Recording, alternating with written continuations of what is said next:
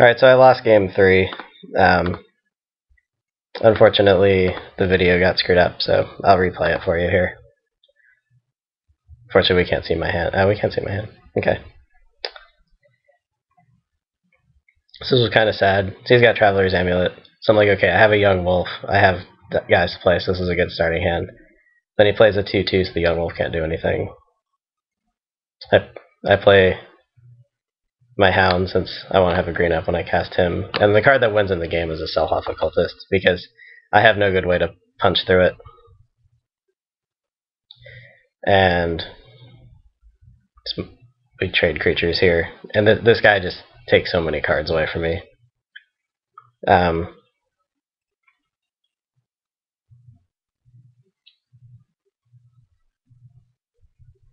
I have to make a decision on when to play Splinter Fright. And I played the Boneyard Worm instead, which saved me getting milled a couple cards.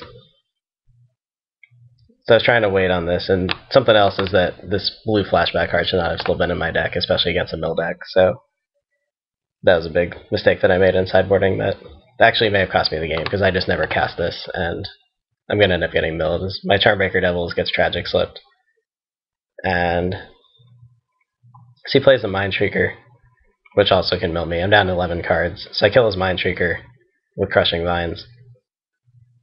Not before he mills my forest. And then I play the Splinter Fright.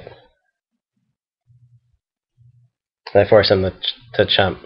The Self Occultist is worth 10 cards out of my library. So I play Splinter Fright. He has this 2-1 flyer. I actually draw a really good card, the 2-1 with haste that we sideboarded in. And we hit him for 10, and we have him next turn, but there's only 5 cards left in our deck. Really only 3 with the Splinter Fright, and he has the mill spell. So we lose 1 turn late. But so his deck's pretty good. It's well designed for this format. Like, he has effective ways of milling and killing with damage. So I think my deck wasn't built optimally. Like, this was bad. If this was a real spell, maybe I would have won the game. But it just sat in my hand because I didn't want to mill myself 2 cards. But mistakes happen. That's why I'm playing this, try to learn more interactions and get better. So, like I said, I had never even seen this card before. That's alright. We'll try to win the 3rd round and see if I can come out with 3 packs.